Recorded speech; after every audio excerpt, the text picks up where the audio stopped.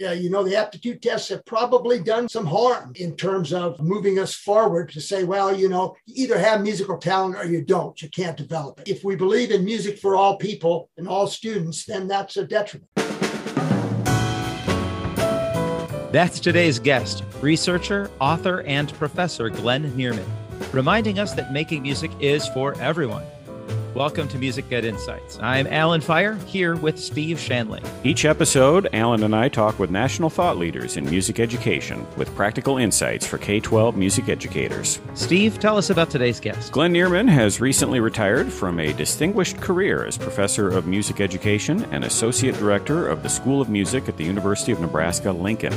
Dr. Nierman is a past president of the National Association for Music Education and a member of the Board of Directors of the International Society of Music Education. His research interests are in the areas of assessment, teacher education, and instructional strategies, and he has authored numerous journal articles and given conference presentations and addresses on 5 continents. Find Glenn's full bio, show notes, and resources at www.musicedinsights.com. What was a high point for you in this interview, Alan? I really liked his simple yet effective way that students can use their own devices for assessment, even in the midst of group rehearsals. Listen for details on that and check out the download on our site.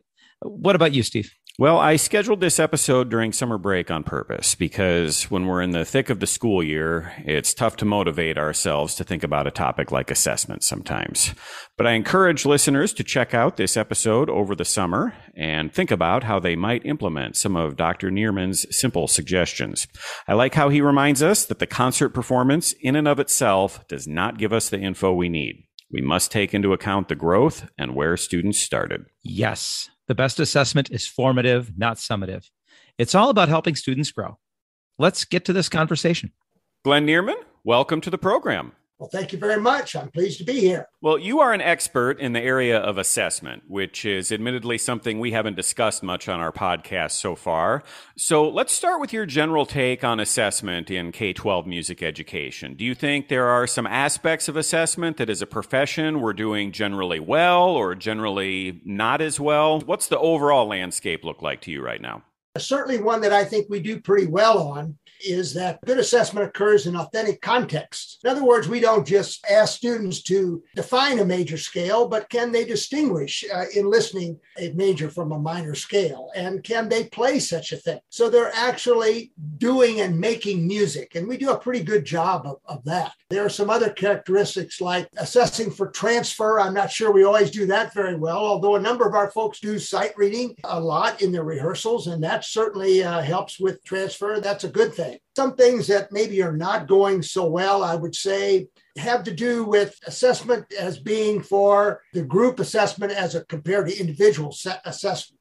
Assessment, I think, should be all about the individual's musical growth. And in a number of states, in fact, they've even changed the name of their contests and festivals to say things like instrumental group assessments or jazz ensemble assessments and so forth. I'm a little concerned about that because at the end of the day, we ought to be able to tell that learner, give that learner feedback about their own personal musical growth. Couple other concerns. One, I'm concerned that assessment is really still very product-oriented and not so process-oriented, like our new revised music standards try to get us to think about process orientation. And we're still pretty much product-oriented in terms of our assessments. So that's a problem. And I think some of our teachers have a problem with integrating assessment into rehearsals and typical music lessons. Now, I think our general music folks at the pre-K through 6 level probably do a better job here than I was a former high school band director than do we secondary band directors here, because we always think there's not enough time to really do this well and to integrate it into what we teach. And then finally, I would say that there aren't many standardized assessment tools published anymore. You can't go down to the local music store like we used to and buy a copy of the Watkins Foreign Performance Scale, for example. Some of Ed Gordon's stuff is still available, and that's good, but a lot of that depends on utilizing and knowing his system pretty well. That would be some of my ideas about where we are in assessment today. I'd like to talk a little bit about those Edwin Gordon tests. Do you find those music aptitude tests still useful? I mean, if it's our job to provide a music education for all students, regardless of their ability, why would it be necessary to identify those with high or low aptitude? And I say this because 30 years ago, I feel like those were sometimes used as a way to say, oh, I don't know if band is going to be a good thing for you or not. So is it possible to use those in a way and still maintain this philosophy that music education for all students is a good thing? Oh, it's a great question, Steve. Yes, I agree with you. You know, people got the idea that they could give the music aptitude profile and then say, well, okay, this person is better suited for French horn, or this person is better suited for something else. And those tests never had that kind of power.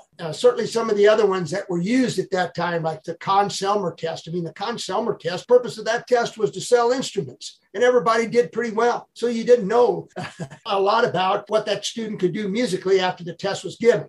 Of course, aptitude has to do with one's capability to learn. And I think we carried a lot of negative baggage from the beginnings of aptitude testing, really in the 1920s. And we got this connection between aptitude and characteristics that are inherited. And so it wasn't possible, said some people, to develop your musical aptitude. And Gordon tried to get us away from that thinking. And I think now we're moving more toward the idea that music aptitude or capability is a combination, really, of nature-nurture controversy. What is inherited and what is learned? And it takes some of both of those factors in order to make aptitude a meaningful concept. One of my good friends, who's also about to retire down at the University of Florida, Dr. Tim Brophy, he did a book in the early part of this 21st century entitled Assessing the Developing Child Musician. And he talked about 4 enabling competencies. He got away from the baggage of that term aptitude.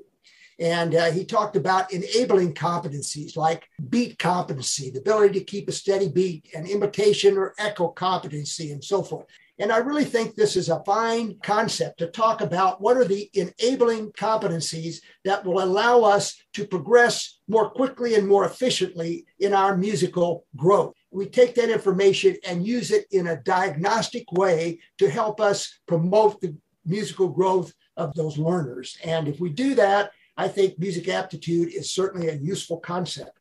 Back to Dr. Brophy's research, I really like that language of competencies, especially as the rest of the subjects are moving into a standards-based grading approach. That language makes it sound much more like you might not be at this place right now for pulse matching, but you can be.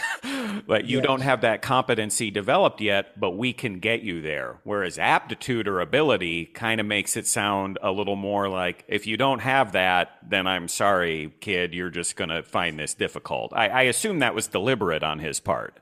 Yes, I think so. You've said so much that there's so many directions we could go here. But I really want to go back to this. You talked about nature versus nurture.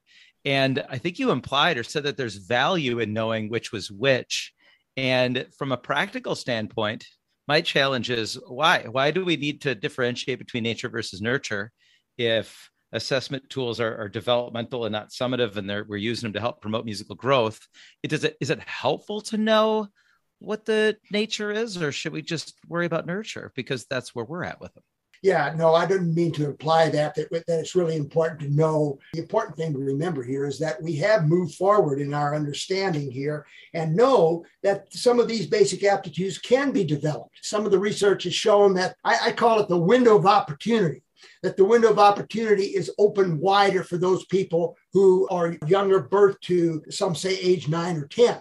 I kind of believe that's true, but that doesn't mean that those who are past that age can't continue to grow and develop in their aptitude. And that's, I think, what we've learned. I think back to the language component of it, I wonder if the aptitude tests and the decades that those were in use have contributed to this culture that we still have of you run into someone, and Glenn, I'm sure this has happened to you. They ask you what you do, and you say, I teach music. And they say, oh, I'm not a music person. Yeah. And that just breaks my heart. And I'm trying to figure out how we fix that, because everybody can be a music person.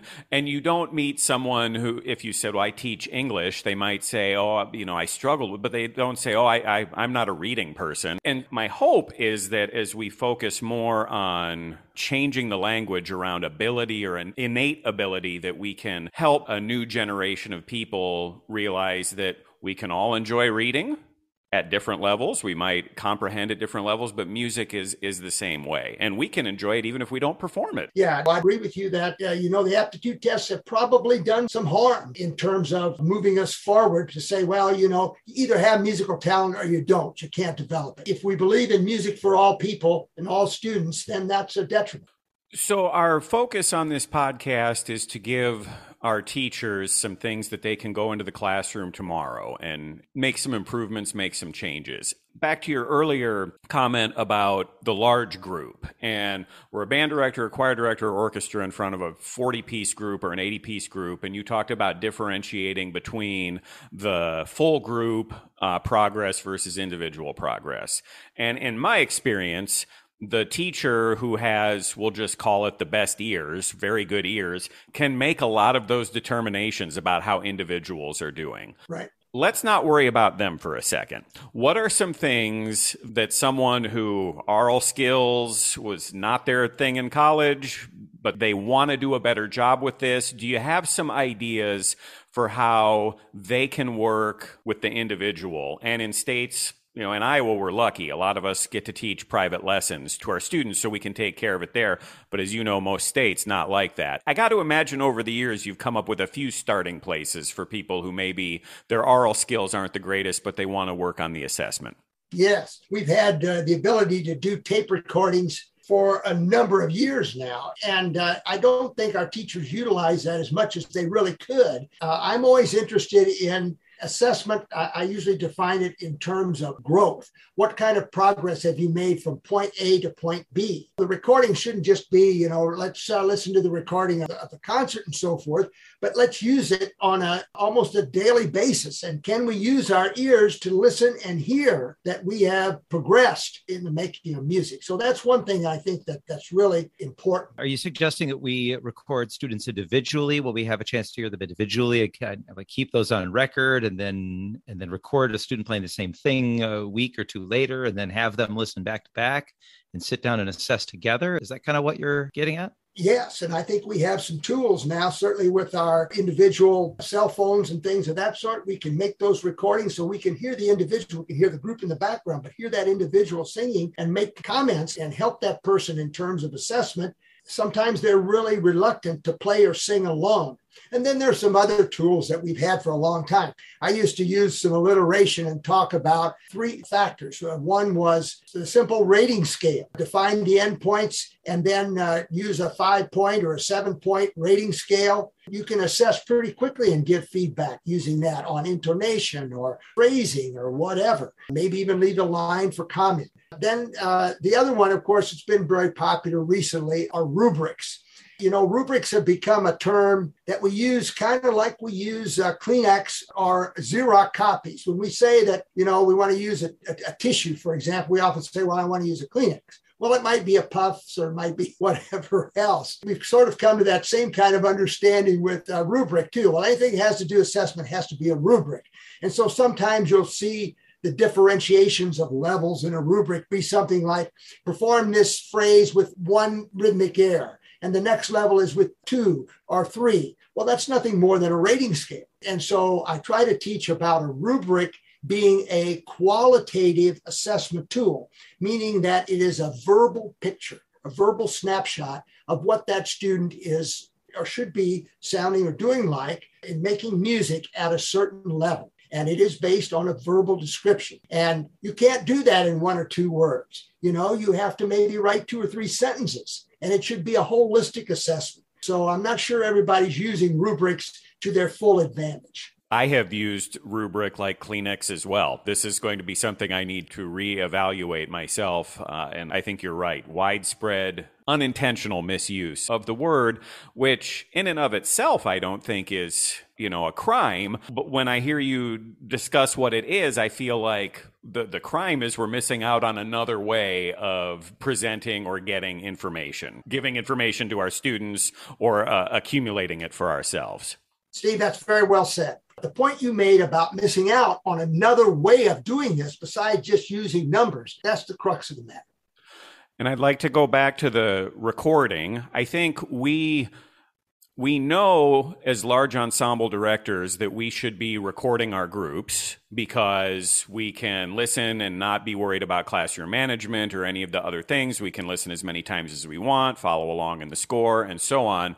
And I think a lot of people know about that, but what you described, hey, everybody get your phone out, and we're going to play from letter A to letter B and just have the phone near you and record you, and you're going to send that to me. Alan, have you heard of that tactic before? Nope. And it's dirt simple. Like I want to do it tomorrow, and I don't even teach band anymore. What that does, well, first of all, we all know that the second you tell the students to get their phone out, they're recording themselves and they're going to play from letter A to letter B. That's probably the best letter A to letter B is ever going to have sounded because everybody's going to be fully invested. The other thing I love about this, Glenn, you mentioned that students do not like singing or performing by themselves sometimes. And the smart music, where we send the student home and they're in their bedroom and they have to play by themselves, even with no audience, that is nerve-wracking for some students. And, all of us were like, well, I can play it fine when I'm in the group, or I can sing it fine when I'm in the group. That at least gives the student the opportunity to be assessed with the rest of the group and with that help. I have not heard of that, and it doesn't seem like it would be a challenging thing to do. And like you said, it could just be a couple of measures. And I see so many great things that could come from that. Yeah. Well, and you're not doing that exercise for a polished recording of anything. It's for assessment purposes. And I think it's a viable tool. I've had teachers use it with a good deal of success. Also easy enough to say we're going to record from letter A to letter B, and before tomorrow, you listen to yourself and send me your assessment of where you think you are. Exactly. Right. That's one of those things that would require no work on the teacher's part, but probably get them some information and have the students do some self-assessing. And I like that as opposed to listen to the whole group or watch this video of the marching band performance from Friday night and figure out where you are and how you can improve. This is great. Some really good ideas there. Yeah. Before we leave the assessment discussion, our general music teachers, our K-6 general music teachers, we have found are typically doing a way better job of pretty much all types of music education, teaching every single student in the school, measurement, assessment, variety, world music. I mean, they put us secondary ensemble teachers to shame. That being said, are there some things before we leave this that you have noticed with the general music that you think we could be doing this a little bit better too? They're doing a better job than our high school, middle school band, choir, orchestra teachers, but here's some room for improvement with our general music and our elementary students. Yeah. Well, that idea of integrating the assessment into the lesson. And you're not doing this thing of, teach a certain number of days. And then all of a sudden, we're going to take a couple of days out for testing and then teach some more. It's integrated in there. And I've seen so many good examples at the elementary general music level. For example, I remember one of my good cooperating teachers presented a different session with me on an international music assessment symposium. And she was showing this idea of the enabling factor of keeping a steady beat, for example. She would use a song that they knew pretty well, and they sort of played a game with bouncing the ball to the beat of the song around in a circle. So they were participating and doing this activity. At the same time, she was assessing who could keep that ball going, and it was all happening. The learning and the assessment were integrated into one package. It's not easy. But that's the way I think we need to be thinking. And then those students won't fear assessment so much. They'll look at it as a natural part of learning. So you're about to retire from a a distinguished and with all due respect, lengthy career. What are some of the most significant changes, either positive or negative, you've seen in music education over the last half century? Well, okay. I was raised as a really elementary, middle school, and high school student with a great teacher in a small school who at those times in the 60s was talking about comprehensive musicianship. Now, he didn't call it that with us, but I soon learned what he was doing when I myself began my training to be a music teacher. And I think hopefully we're getting away from this idea that music is just about playing the music or singing the music, but that, we also understand something about what we are doing, and we can put it into context of what else was going on in the world at the time this music was written and so forth. And so I think from the 60s, our movement and 70s, where we talked a lot about comprehensive musicianship, and now this movement toward the new standards in 2014 and 2015, which are process-oriented, I think it's all part of that same general movement toward comprehensiveness or total musicianship. It's the idea that musical literacy is more than just being able to read the notes on the page, but it's being able to be able to compose and to perform, to be able to respond to music and to make connections. All of that's important in what I call the idea of new music literacy. I think the use of technology in the classroom, I think Steve mentioned smart music before. The ability of smart music and the use of other technologies have been a big plus as well. And furthermore, I think we have also moved into a wider variety of genres. All of those are positive things. Negatively, I have to look and say that I'm concerned about the shortening of the life of teachers in the music classroom in general. Those people who last, 20, 25 years are unfortunately few and far between now. I think it has to do with probably the gap that exists between expectations and reality of what happens in the music classroom. I'm certainly concerned about that. The lack of respect for teachers in general, I'm concerned about that. And I also have to say I'm concerned about the lack of music educators wanting to join professional organizations. Back when I started in the profession, I had people who encouraged me to be a part of my state MEA organization and so forth. And that was such an important professional development tool for me all throughout my career, even as a collegiate teacher. And I'm concerned about that lack of wanting to join professional organizations. So those are a few ideas there about significant changes. Let's talk a little about the professional organizations. What's your argument to me if I say, I don't need to join, Glenn. I've got YouTube. I've got webinars. Yeah, when you started teaching, you couldn't just go look up, here's 10 fixes for bad bassoon embouchure on the internet, and you needed those organizations. Why do I need that today when I can look up everything on my phone or go hear Wynton Marsalis teach me about swing style on a Jazz at Lincoln Center webinar? Yeah, your point is well taken. And I'm sure that a number of our teachers are thinking exactly that way. An important fact for me is the interaction between people that happen at a state or a national or a conference. And it's not just the content of what is taught, but it's the enthusiasm and it's the feeling that you get that I can overcome this, I can do this. And I don't get that same motivation often from a recording, as opposed to attending a workshop where I'm sitting there with other teachers, some who may be struggling just like me, and that person comes over and say, hey, have you thought about doing it this way? And, it just isn't the same to me. Those in-person professional development opportunities and what we were able to do via YouTube or via Zoom or whatever. There are some things that can be picked up and learned, but it doesn't motivate me often at the core to change. Well said.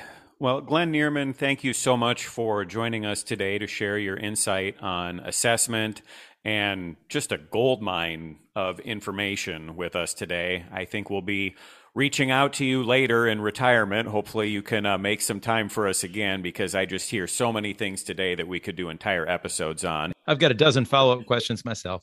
But unfortunately, we are out of time, and we want to close down with a lightning round. Can we ask you some lighter questions here to close down? Sure, absolutely. Favorite place to eat in Lincoln, Nebraska? There are some good places to eat. Of course, we have good beef and pork around here. Misty's, which is just down a couple blocks from me, right here at the School of Music, is a wonderful place for prime rib and good pork chops and things of that sort.